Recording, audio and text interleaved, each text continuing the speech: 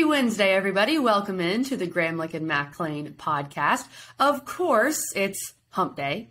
And on Hump Day, we bring you a very special episode every week where we talk with a student athlete who, in our opinion, is playing in the biggest game of the week. We would say, Mac, that Clemson and Wake Forest, two undefeated teams, two top 25 teams, is the biggest game of the week. We can't wait for it, noon on Saturday. And so we decided to chat with a Clemson Tiger this week, Mac. Come on, KG. And who's it going to be? Our guy, KJ Henry. Why? He's from there. He's balling out. He's having a great season so far. 10 tackles, a sack, 2.5 tackles for loss, a forced fumble, and I'm going to say this too, a forced interception. He hit Jeff Sims a little bit early, made him throw it short. That came up with a big pick for the Tiger defense. So KJ is balling right now. We had to get him on the podcast. He definitely is. He's a fifth-year senior. He's an old guy. We talk about this. Known for his big personality and his commitment to the Clemson program. He's a leader on this Clemson defense and is a native of Winston-Salem, North Carolina. His dad coached at Wake Forest. He even told us he grew up a little bit of a Wake Forest fan. So I know he's excited for this game. Yeah, and I'm excited for this interview, guys. Let's get right to it. Let's talk to KJ. KJ Henry, my man, thank you so much for joining us today. Listen, the Tigers are 3-0. You're undefeated. You've got to be feeling good. Talk to me about your performance so far this season. Yeah, man. Hey, off to a better start than last year for sure. All our goals ahead of us.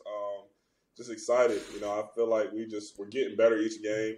Far from where we want to be, but we're learning from our mistakes, and we're really, on an upward trend. So I couldn't be happier. KJ, we were talking about this. I think Mac even brought it up on our last episode, just the difference between last year and this year when you start with a team like Georgia, and especially from an offensive standpoint. I mean, the defense played really well against Georgia last year, but the offense struggled versus this year where you start with some teams where, you should win, you're double-digit favorites, all that. What's been the difference there? Because you saw it firsthand last year and now this year. Yeah, I'd be a fool to think that, your confidence definitely has to be built, early in the year. And that was a deflator for the confidence of our offense and vice versa for the defense having such a good game. I definitely think that played into it. So I think that helps. With the season that we're having. And as you can see, from the last couple of games, offense is, has some really good spurts, right? And defense as well. So like I said, it's just for both sides are trying to put it together. But definitely from that standpoint, definitely the offense is clicking on a really good cylinder right now. Right. And I think it goes to show you that, timing is everything with sport. Mm-hmm. Right? I mean, if that game confidence is everything. Yeah. We all know that. Right. And I'm saying if Trevor is there and he's a third, fourth-year starter, you're like, okay, let's roll. But when you have a first-year guy going against, that defense, one of the best of all time, and that was, definitely shown in the draft process, it can hurt you. But we're going to just change the whole rundown here because you bring it up, and I just want to ask about this guy. DJ has been playing out of his mind. I mean, it has been very cool to see even game to game, the development, the confidence. That guy's taken off and running. His feet are very confident and quiet. His reads have been really good. And he's hitting guys when he needs to. I have been very impressed with what I've seen from him. Walk us through, I guess, what that process was like, because I can't even imagine what last year was like for him. And then even to start against Georgia Tech, and I was part of it. I was part of the problem.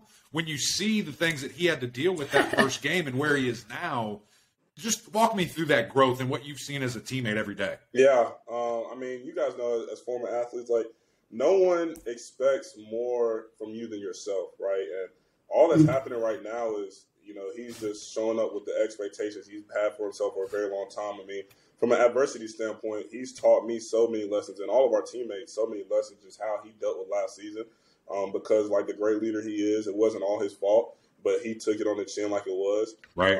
Then when there was any success, he displayed it to his teammates. So he's just been a great job in that sense. Kid just turned 21. I mean, he's still a kid at the end of the day, but he's done a great job. And then, like I said, the expectation-wise, he's balled out all off season, giving himself the confidence, to really show out on the field. And now he's doing what he's expected to do. And that's why it's kind of like, for us, it's like, hey, this is the DJ we know and love, and let's keep it moving. Right.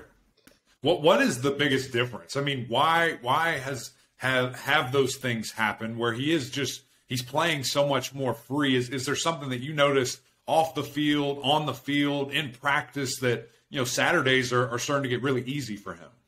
Yeah, I think the biggest difference is experience. Until you're someone who's like kind of been through it, and your first game you ever play shouldn't be the best game you ever played. Like, for us, Georgia Tech, these last 3 games are the worst games we play all season. That's the same way it is as an individual. Like, he's just progressively trying to get better, and I think experience has everything to do with that, and that takes into play with the offensive line, really just the whole offense. I mean, pretty much everybody came back, on that side of the ball. And so they're getting all their timing down, really just meshing well. I think I've seen a stat the other day that we already had our whole O-line play 3 games together, and that ties for last season as having just a collective O-line group play 3 games together. And so when you think about that, it's really like it's something that goes, out the window, but it's so big and crucial when it comes to just development and success of an offense. Well, KJ, you bring up the O-line. I mean, that's something that we all know had to improve from last year, but the biggest difference so far has been the continuity. Yeah. You just brought it up, the health, and they're actually getting to play together. So as a guy who goes up against this O-line all the time, what have you seen from them so far this season? Yeah, no, they've been exactly who they were, in the offseason. EMAC knows, like, who you train against is your standard, right? And, there's no way we get the credit we do as a defensive line without going against those guys. Like Blake Miller, the freshman, makes me better every single day, and J-Mac and the whole crew. So really, like you said, the continuity's been second to none, just really getting to see those guys work together, because that's what O-line is. It's just one big unit, trying to get a job done, a goal done. And they've been great. It's really been fun to see, as much as it can from a defensive guy. It's been fun. Right. that iron sharpens iron. Yeah. I look at your defensive line. I look at some of the defensive lines I had to go against, and you just don't have a choice but to get better, because if you're not, you're going to get embarrassed every single day. And so I know those guys are super grateful for you. Maybe not in the moment, like you said, but at the end of the day, I think you guys certainly make them better. You bring up Blake. What makes him special? How did he possibly start as a true freshman? I think it's only been done a couple of other times. I know I had Mitch Hyatt when I was playing at left tackle. What, I guess, has separated him to where he's, a trustworthy guy and really playing his best ball right now? Yeah, the obvious answer is just how big and strong he is. Kids benching like 30 plus in the 225 coming through the door. Jeez. I don't know what they got going on with them kids in Ohio, but like, that wasn't me when I came in. So no, that's the obvious. I think what I have to give him credit for is just, between the ears, his mental, his mindset, nothing's really happening too fast for him. He makes a mistake. He's not, dropping his head. He's just trying to correct it and get better. And, for a freshman that comes in, anybody who's been through that freshman, that first year, that's very rare. So that's a big testament to the football he came from, and just the type of guy he is. Nothing's really just happening too fast. Yeah, he's not the perfect player he wants to be. None of us are, but like I said, he's just trying to get better each week. And, as a vet, I can definitely respect that. That. KJ, you guys, your defense, I would say, even your D-line has been through a lot lately. I mean, none of it compares to what your teammate Brian Brzee has gone through with a family tragedy is really no other way to put it. How have you guys rallied around him, and how has it affected you all, at seeing your brother go through this kind of tragedy and this kind of pain? Yeah, I mean, you can't fake that. That's a real deal. Definitely just a weird week, not having him last week and really not even getting to just comfort him. Obviously, the comfort of his family is what he's needed most. But it felt a little off. There's no doubt about it. It was really nurturing, just kind of to play a team with Louisiana Tech with such great values and great respect. I love what they did for Brian. And, yeah, it's just been kind of down. We're trying to, I think, as a team and a D-line and defense, Coach Sweeney said it best, like, our job is to just bring him and his family as much joy as we can through this time. Yeah. That was our goal and, how we played Saturday. And now it's just going to be, the goal as we, go forward. This isn't going to be fake. There's going to be a lot of tears happening, throughout the rest of the year. And it's going to be some hard times and, that's expected. So now it's just all about doing, what we can, just to make him feel better, and it's not just him, just definitely a lot of teammates who've been close to him. Ryan grew up with him, one of our offensive linemen. So it's tough. It's definitely something, you don't prepare for. And there's no rule book on how to handle it. So we're definitely taking it a day at a time for sure. I know that's massive for him, just being able to rely on his brothers and to lean on you guys for support. I know that means everything to him, and whenever he does rejoin you guys, I know that'll be big. Just looking at your defense as a whole, man, some adversity that you guys have faced early this season with the injuries. It's kind of the tale of last year. It's kind of lingering over a little bit. It doesn't sound like anything too major, but, some guys missing some time. What has the message been from guys like yourself, the leaders, from Coach Goodwin, from Coach Sweeney, for this defense and playing through these injuries? Yeah, I mean, you kind of alluded to it. Just we're not the same team as last year. And I think last year when we got injured, it wasn't expected. And mentally it was, degrading as far as, how we attacked the week. But now it's kind of one of those things where, number one, we're really honing in on our training room and really just recovering stuff. So, honestly, the injuries that some of these guys are having, they could be much worse, if we weren't focusing on those things in the front end. And then secondly, just, next man up mentality and really understanding, like I said, learning from last year, having over 30 guys hurt or not able to play in a bowl game. It's like everybody has to be ready. And that's what we focused on in the fall camp. In the summer, just if this situation arises again, the next man will be ready. We won't make the same mistake we did last year. And, there were definitely some things in this last game that we had to learn from, but I was very pleased from, our freshmen, some of the younger guys in the back seven. Some big players up, but definitely very competitive and weren't really down on themselves. I was really pleased at how they played this past week. So it shows that, they've been taking, to learning from, what we went through last year and just growing from it. You mentioned the young guys in the secondary. You called DJ a kid. Let's be honest, KJ, you're old. All right. We know this. You're a fifth-year guy. But, I think, I mean, you're not as old as us. I mean, you're not ancient like Mac and I, but you're not wrong. Okay. You're not pushing 30 staring down at you like me and Mac. So don't worry about that. But in the end, I think your journey at Clemson has been unique. You were a very highly rated recruit coming in. You asked to redshirt your freshman year. And then this year, I mean, you look at your numbers through 3 games, they're exceptional. You're having, it's hard to say a breakout season in 3 games, but, I mean, so far, so good. So just tell us what your journey has been like. Is it anything like you expected it to be? Hell no, it ain't nothing like I expected. I often, like, when as I've gotten older, I'll look at, like, my freshman film. To really just like remind myself what the journey's been like. I came here, we spoke about Blake. I came here, I could do 225 one time. So I don't know who's out here making these ESPN rankings, but they was way off. Because I was not a top 5 player in the country. There's no doubt about it. But was just trying to develop and really just been trying to get better each and every year. And that's kind of what I've been pushing to the guys here. And really, as this season started and like you said, gotten off to a good start, I really haven't really had the most expectations more than really just holding myself accountable to the same mindset each day, which is get better and get this team better and be the best version of myself. And, I've seen, in the past when I committed to that, good things come off of it. And so that's kind of just what I'm sticking with. But, yeah, there was no God poked at me a little bit on this one. I did not see this coming at all. As far as the journey, the natties, the championships, all that. I was just here because, it was close to home. I knew I was going to win some games, and I like Coach Sweeney. And the rest has been fun. So I've enjoyed every second of it. Still having a great time, too. It worked out okay. Yeah. It worked out okay. Sure. It's so cool to me, KJ, that you say, it wasn't the staff. It wasn't that people didn't believe in me. It was, look, I was ranked too high. Like, you looked inward and you reflected. A lot of guys don't do that. A lot of guys would say, I'm a 5-star. Do you know who I am? I'm going to transfer. I'm going to go somewhere, and I'm going to go somewhere where they'll play me. Did you ever, or play me more? Did you ever think about transferring? How was that process in your mind? Yeah, 100%. This coming off this last season, that was a big discussion of mine.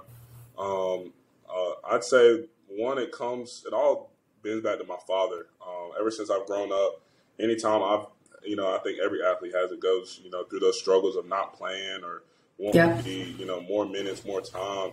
The first thing they want to do, like you said, is blame it on someone else. My dad made it a standard very early that he's not going to be the type of parent to come talk to the coach for me, none of this, none of that, until I have a conversation with the coach myself. And honestly, that's been the best thing for me. Even, through my time here at Clemson, as the years have gone, I've got more and more playing time. And there definitely were those conversations with my coaches of, what am I doing wrong? The hard ones, right? What am I doing wrong? What do I need to do to get better? And then just focusing on that. And that's kind of, what's helped me get to where I am today. And, as far as, the transfer and whatnot, it just went against the grain of everything that I've grown up to know, right? And that's finished where I started, and really just give it all I got. And that's kind of what made it easier to come back this year. Definitely having a great group around me and just want to finish where I started. I love, the community, love, my teammates, the coaches. And as much as, I wanted to be the guy, I really just want to be, the guy from my guys. And it's been awesome. It's been awesome. Definitely some learning lessons that I'll be able to take, for the rest of my life. But it's been fun.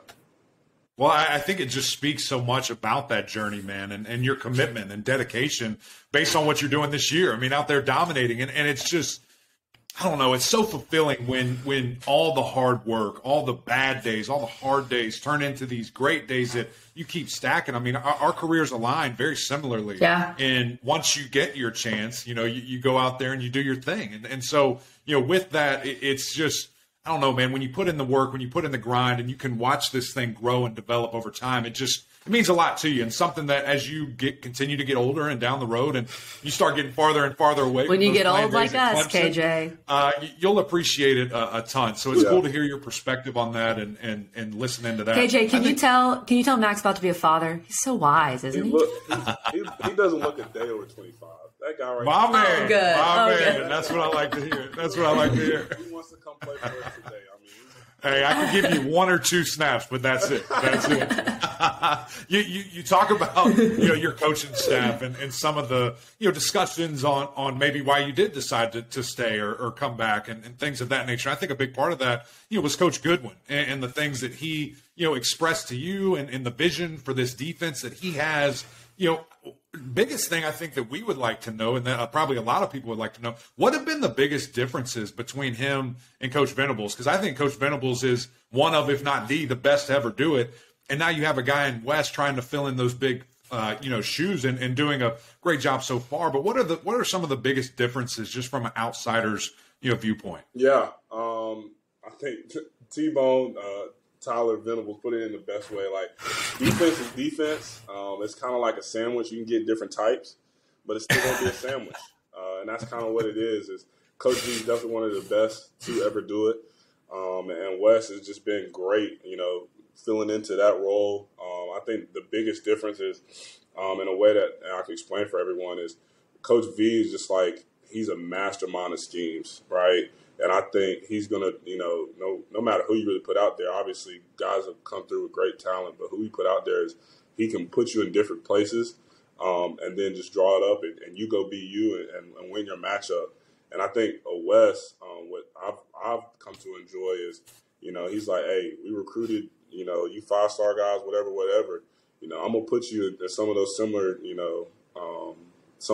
schemes, but go win, go use your talents and just go win. And he's really, instilled a lot of confidence in us and really believes in, what we are able to do on the field. So it's been cool to see, man. Definitely one of the reasons I stayed. I'd say another reason is Coach Sweeney, kind of alluded to it. Like, if I'm ready to, take this thing to the next level, then I better be ready to compete. And once he kind of put that in my mind, there's no better room to compete with than Miles Murphy, Xavier Thomas, and Justin Maskell. And so once he kind of threw that in there, I was like, he's exactly right. And it's made me so much better. We get a lot of similar snaps as far as the numbers, which is really all that matters. And, we're just competing and comparing and just trying to make each other better each and every week. So that's been a big reason, for really the great start as well. All right, let's talk a little Wake Forest as we are, getting ready for this game. 2 undefeated teams, 2 top 25 teams, and the game is in Winston-Salem. We'll talk about that because I know you're excited about that part, KJ. But just, when you look at Wake, this is a high-powered, explosive offense. That's what they want to do. They want to score. They want to score fast. They run that very unique style that Dave Clawson has kind of mastered there at Wake.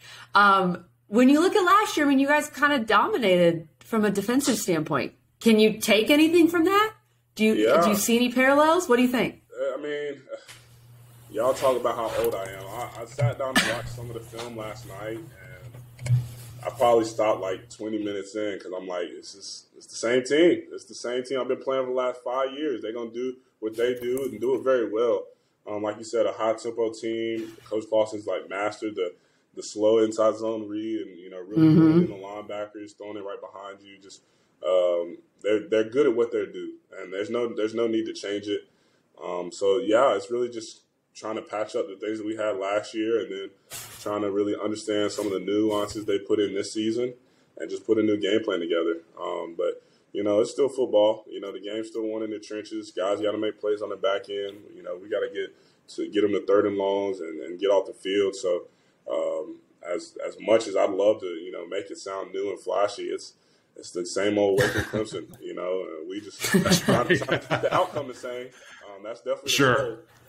But they definitely have, the guys and the scheme to make plays and put points on the board. There's no doubt about it. Right. Yeah, no question. How much of a challenge does a guy like Sam Hartman provide? He's an older guy as well. He was very productive a year ago, 50-plus touchdowns. Only been done 2 other times ever in this conference. And, he's basically a coach out there. The way he talks, the way he sees things. So what kind of challenge does a guy like that provide? Yeah, first and foremost, I'm glad to see he's back. Glad to see he's healthy.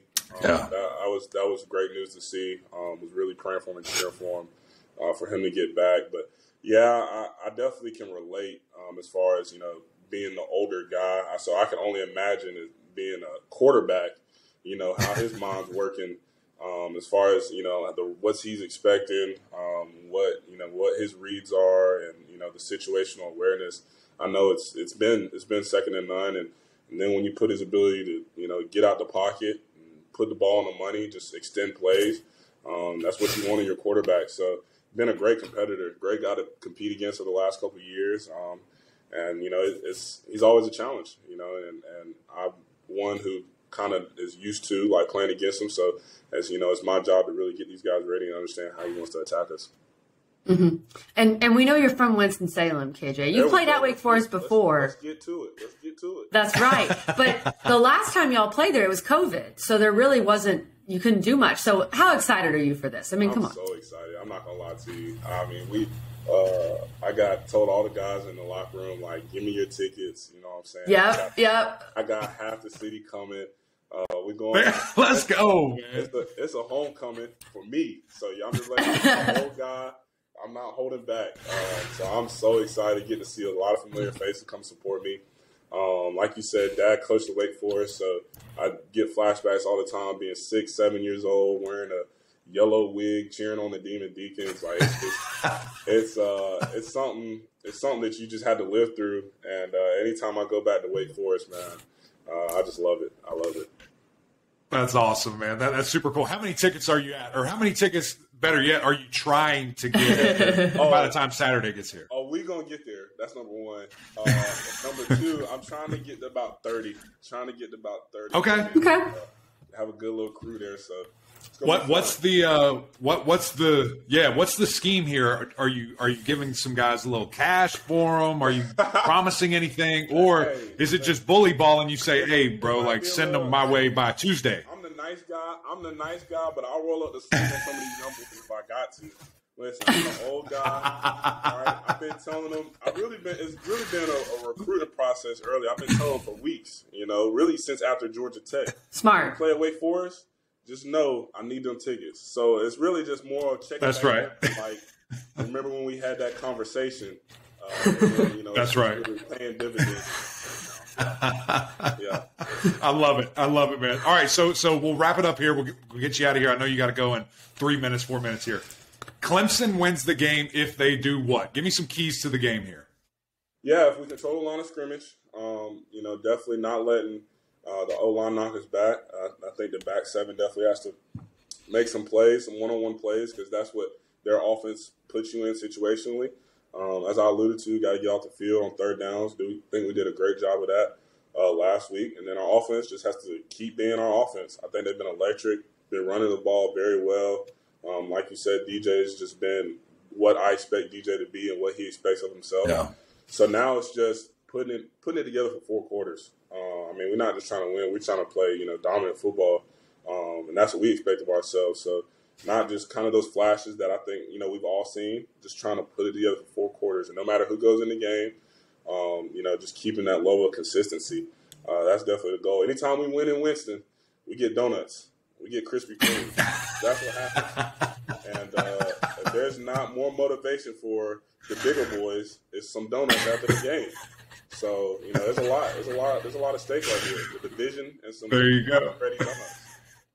There you go. It's all about the Krispy Kreme. I get it, man. Hey, thank you so much, man. Thank you for joining us. Appreciate it. Good luck Saturday, man. Appreciate it.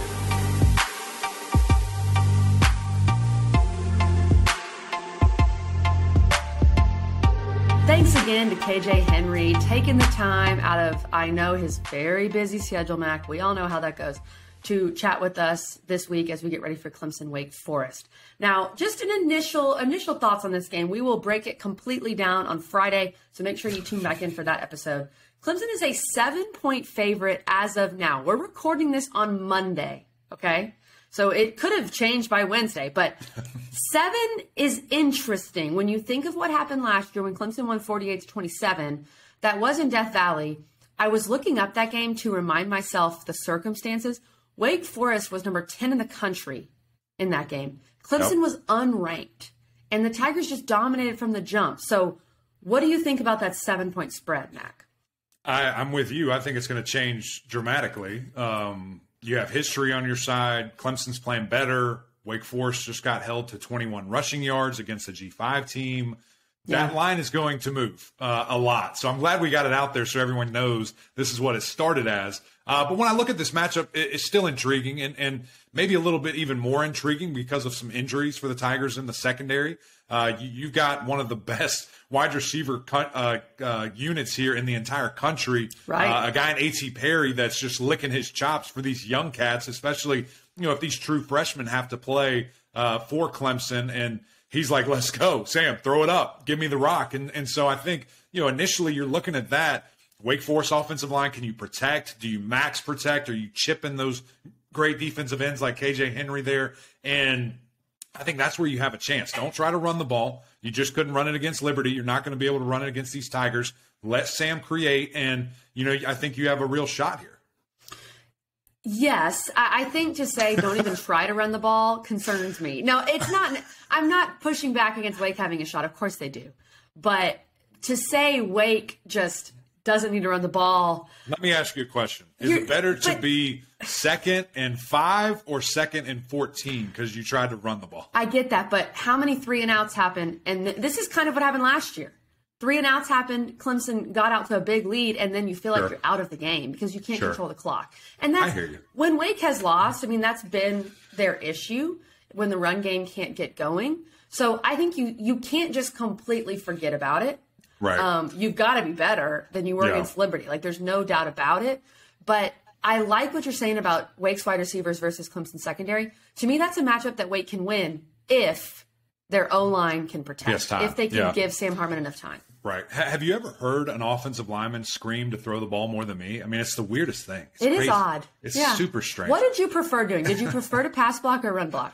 Pass block. I was a former tight end. Like, come on. I don't want to have to go smash those guys. I thought you always told me it's easier to run block because it's easier to go forward. It is for guys that aren't athletes like me. I'm a smooth operator, move around, let those fat boys come at me. I'm good. Let's ride. Come on. It's so much easier. It's so much easier. for me.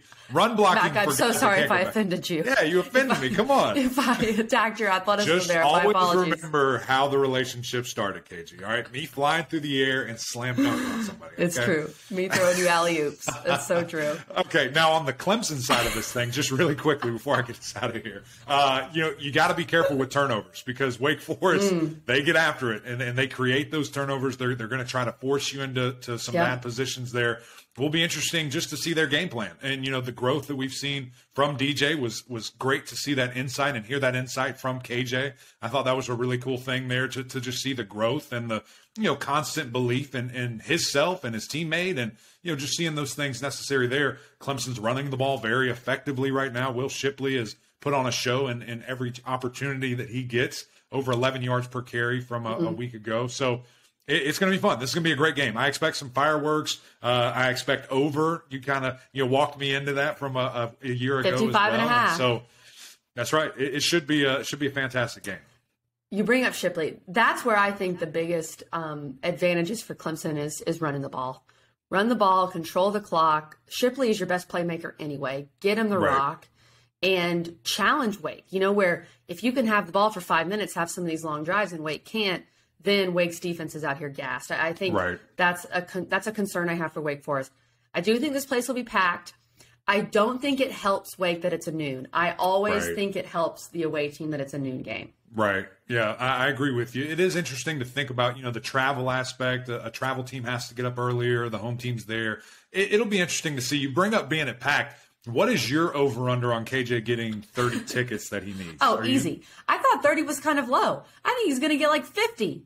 What? Well, okay, That's a lot getting of tickets. 30 tickets, I think he'll get the 30 tickets, but in terms of like Henry's in the building, like family and everything, I think he'll have a bunch of people there.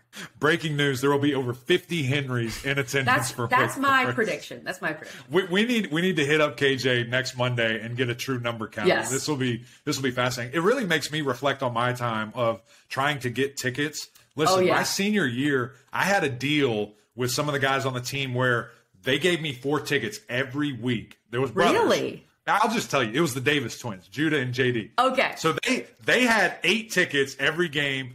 I'm sure the judge got tickets being a staff member, so they were good, right? So I promised them, hey, guys, if you give me 2 each, 4, however you want to split it, I will give you my bowl gift at the end of the year, whatever it is. Wow. And a lot of the times for Clemson, we got to go to the bigger bowl games. We got to go to a suite. So it was a really impactful – it was a good trade.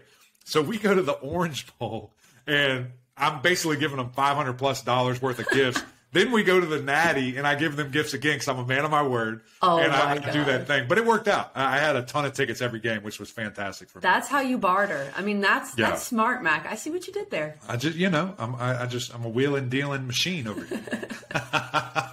Well, guys, anyway, thanks for tuning in. Another great episode, Gramlich and Mac Lane. Big shout out to KJ Henry for joining us, Ross Taylor for helping make it happen. Can't ever do it without those guys. Really appreciate them. If you don't have SiriusXM, what are you doing? Go get it. Pick up the phone, write them a letter, go knock on their door, as Kelly Gramlich would like to do. Make sure you get that thing on your phone, in your car. But we also need you to go over to YouTube, subscribe to our channel. Yes. We're seeing unbelievable growth and following and love from you guys on there. Also go over to Apple Podcasts, the OG, rate, review, subscribe. Always great to hear from you guys. But until next time, we'll see y'all.